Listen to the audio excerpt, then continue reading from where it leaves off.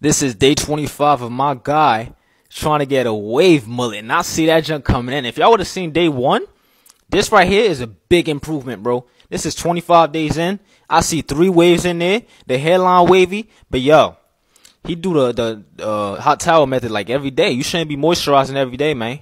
You feel me? I mean, I'm not sure how it works the different hair textures, but for my hair texture, you don't moisturize every day. So if you got coarse, medium, don't moisturize every day. But washing styles work. Brushing every single day like he doing right now, that junk works. So he's proof that no matter what hair texture you are, straight hair, medium hair, coarse hair, quadrigular hair, whatever hair, rough hair, you could get waves. All right, plastic bag. Use the lay down pad.